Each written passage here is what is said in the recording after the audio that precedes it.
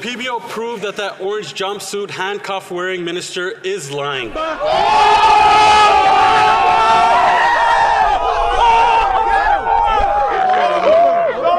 let's calm it down. Let's calm it down. Colleagues, I know you're looking forward to this.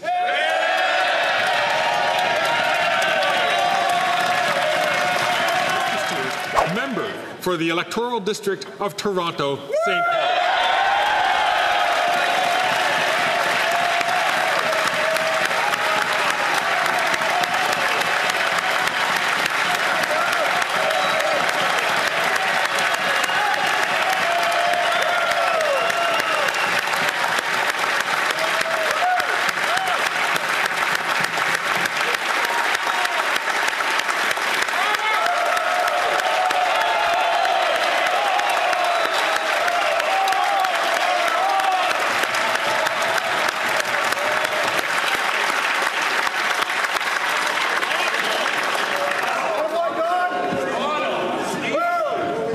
Mr. Speaker, it is an honor to present to you Don Stewart.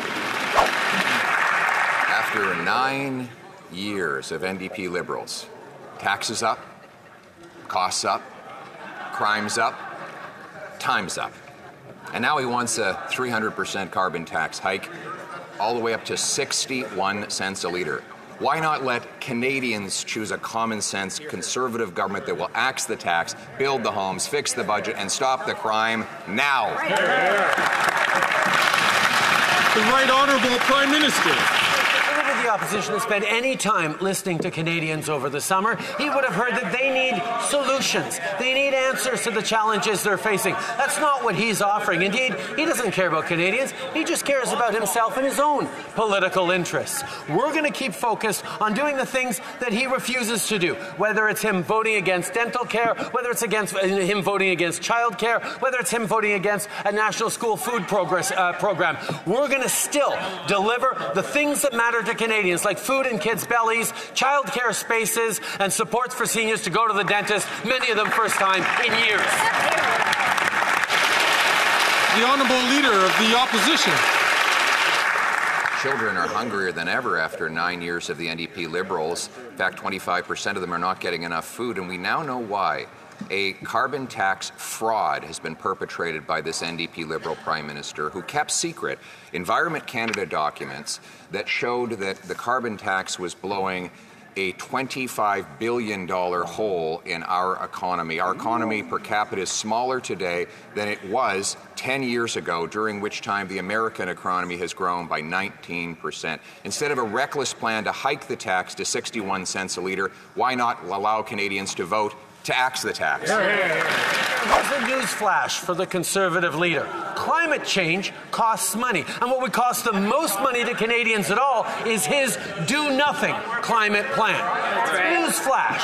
When the Toronto subway gets flooded, it costs money. News flash. When forest fires hit communities across this country, it costs Canadians money to rebuild. When you have droughts that hit farmers and agriculturists across this country, it costs money. What doesn't cost money is putting money in 8 out of 10 of the money of Canadians' pockets with the Canada Carbon Rebate to support their families and fight climate change. Mr. Speaker, the Prime Minister just proved my point. His tax doesn't stop floods, fires, or droughts. All it does is create more poverty. This also from a high-flying, high-taxing, high-carbon hypocrite who flew 92,000 kilometers in a fuel-guzzling, tax-funded private jet while he taxes single moms and seniors for heating their homes. Now, carbon tax Carney wants him to put the tax back on home heating oil. Will he reject carbon tax Carney and instead allow Canadians to choose to axe the tax? Mr. Speaker, the Conservative leader doesn't believe in climate change, and that's why he has a do-nothing plan to fight climate change. It would cost Canadians money and challenge the future we're building for our kids. Our plan, with the Canada Carbon Rebate, puts more dollars in 8 out of 10 Canadians' pockets right across the country, supports the middle class and people working hard to join it, while delivering the kinds of investments that are going to grow our our economy and reduce emissions at the same time. This is a responsible climate plan that fights climate change and supports Canadians. He wants to do nothing. He wants to hurt Canadians. The Prime Minister gave the Finance Minister a real vote of confidence last week as he outsourced the job that she was supposed to have been doing for 4 years and gave it to a man who's not even in the Liberal caucus. First, the Prime Minister tried to fire her in the newspaper, and now she's being shoved aside for carbon tax Carney, a man focused on his own profits and his own corporate interests, who was brought in to serve as the de facto Finance Minister. She's lost her job responsibilities. She's lost her credibility. How long will the phantom Finance Minister endure this humiliation? Mr. Speaker, I am not going anywhere.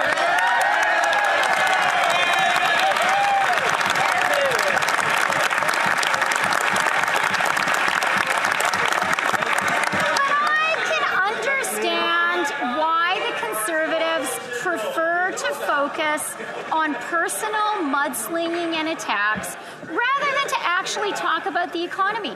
They don't want to talk about inflation because it's been down in the target range for 7 months in a row. They don't want to talk about interest rates down 3 times in a row. All they can do is insult people. Who's going to tell her? She just got a demotion, and he hired a guy that's not even elected to do her job.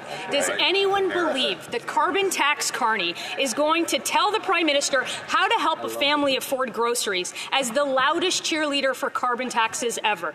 If the Finance Minister isn't completely humiliated by now, can she explain why Canadians should trust a man who is the #1 supporter of higher taxes to do her job?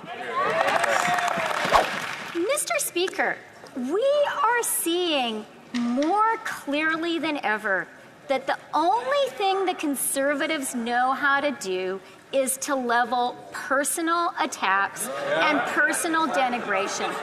They do not care about Canadians, and now they're scared about the facts of our economy. So let me tell you some facts. Inflation in the target range for 7 months in a row. Interest rates down 3 times in a row, and the IMF says we'll have the strongest economic growth in the G7. This summer, after he argued that Atlantic Canadian home heating oil should be carbon tax loving Mark Carney spent a lovely summer of whimsy having champers at the Royal Box at Wimbledon and rubbing shoulders at a swish cocktail party with a wealthy CEO who yesterday coincidentally got millions of dollars of tax dollars.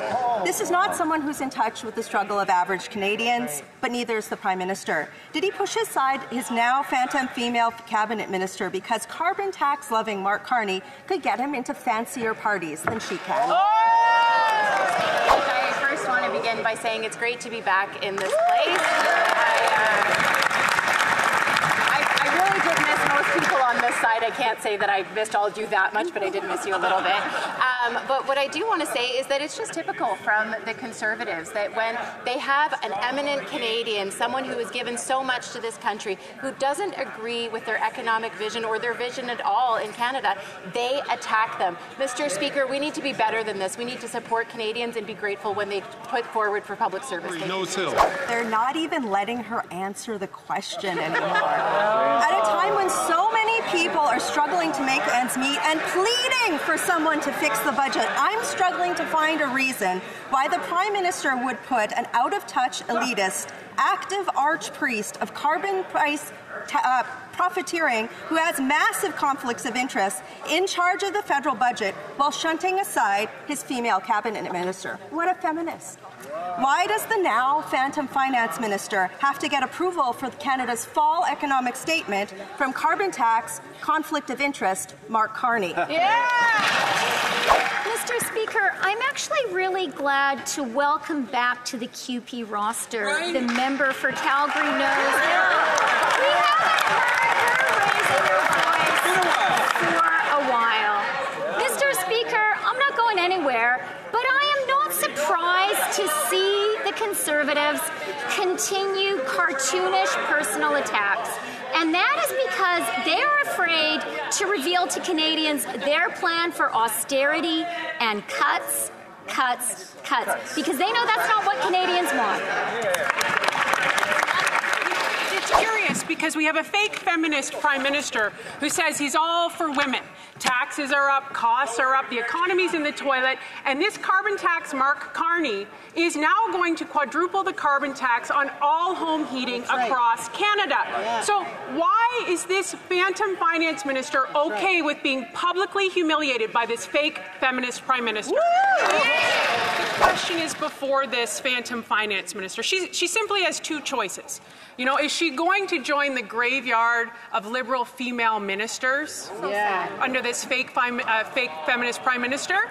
Or, you know, like Jody Wilson-Raybould, Jane Philpott, or will she continue to be publicly humiliated? Mr. Speaker, it's a shame that the NDP's recent hard right turn has taken them down the wrong path. It's too bad that they've caved to the Conservative pressure. What this orange jumpsuit wearing, handcuff loving minister doesn't understand is that the PBO proved Canadians pay more into this scam than what they get back. And it's done nothing to stop a single forest fire or flood. It's a scam and nothing else. And the leader of the NDP continues to prop this carbon tax scam up so he can get his $2.2 million pension. That's why he voted in favor of it 24 times. Mr. Speaker, during question period, the member from Calgary Forest Lawn referred to the Minister of Environment as lying. Mr. Speaker, in the past, when members have made such unparliamentary language, they've been forced to apologize and retract that statement, or else they've not been allowed to speak. I would ask that that you review that he in fact called the minister, said the minister was lying, and ensure that he apologized in this place and retract that statement.